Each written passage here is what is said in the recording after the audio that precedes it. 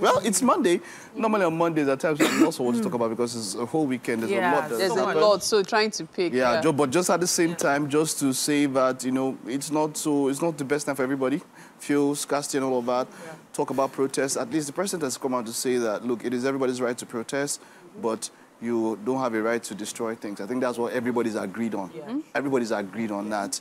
Protest is not a problem. It is the things that come on, the concomitant destruction of properties, and where people, where you have some elements who decide to use that as an outlet.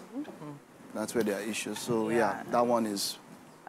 Meanwhile, in people's houses are also upside down these days. Yeah, there's a lot of protests.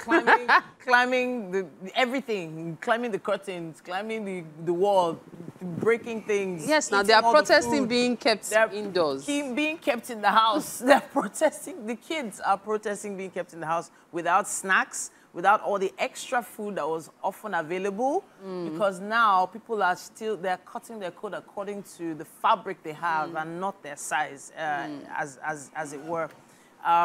But there are so many conversations about things we can do to be intentional with our families during this holiday period. Do you have holiday, any holiday plans for the kids? So beyond even the holiday, I've always thought that parents generally should be more intentional as to how they treat their children, the things they say to their children, the things they expose their children to. The base of this conversation has to do with a tweet that was trending over the weekend, where a man, well, we don't know the gender of the person, but the person asked a child to put something down, you know, put that thing down or else I'll beat you. And the girl went, if you beat me, I'll not cry. Wow. When my dad beats my mom, she cries, but me, I will not cry. And so it's actually sparked conversations because on the one hand, some people were like, my goodness, there's a lot of abuse she's being exposed to. On the other hand, some people were like, okay, maybe the girl is misunderstanding the beating. Oh. Yes, I don't know how to put it well. But wow, so it was actually the conversation. However, the point to bring out of this is, children are watching. This holiday season, what are you doing to keep them properly engaged so they do not get into any scrapes? Let me put it that way. Because you may not be able to control what might come out of it. We underestimate children a lot. We think, oh, this child doesn't know this child is too little to think this way. But children, they are smarter than you think, and you need to be very careful. You really do need to be. That is very true. They are smarter than you think. They are at an impressionable age. I'm telling somebody it's easier for a kid to learn how to speak a new language, even than an adult. You know, so yes, they can be, and then they observe, and then when they do, they might not want to talk about it, and then they go outside. Another story that someone even told me, this one happened with a family that is separated somehow. Not like separated, but mom is somewhere, dad is somewhere. And then there's somebody that comes to take care of the house. And not like anything. And then the little girl goes to spend time with grandma or something and goes, oh, daddy's girlfriend came this other time, I'm telling you, and not like there was anything like that. This one person comes to clean the house. Exactly. And this is a kid and all of that. And then she goes and talks to grandma. Oh, and then grandma calls grandpa and then serious fight. You understand what I'm saying? And it was not the girl's fault because, you know, she's a kid and, you know, maybe they've been telling her, call her auntie this, call her auntie that. Oh, no, it could even be things like maybe the cleaner sits down to have a cup of tea with the grandpa, they talk about things.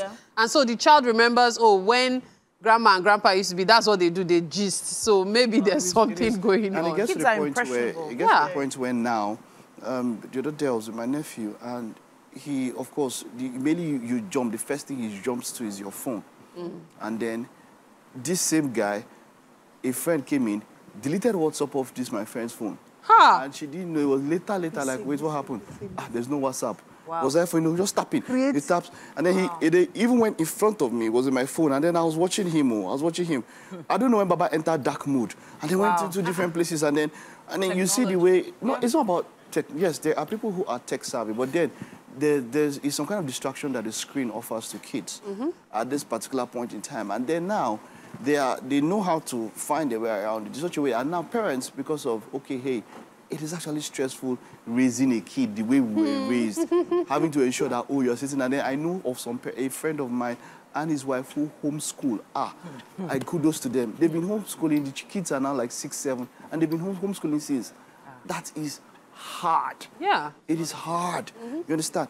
But now you get to a point whereby now a lot of kids now do things or find ways around your devices and go around to places where you cannot even monitor what they are doing on these places. And then you get these subliminal messages that a lot of cartoons, YouTube especially, if you are going to use some YouTube, get the app YouTube for Kids. Yes. So what happens is that it's not like there are no things that are, there are things that are not, that you wouldn't like there, but the thing is that at least to an extent, streamlined.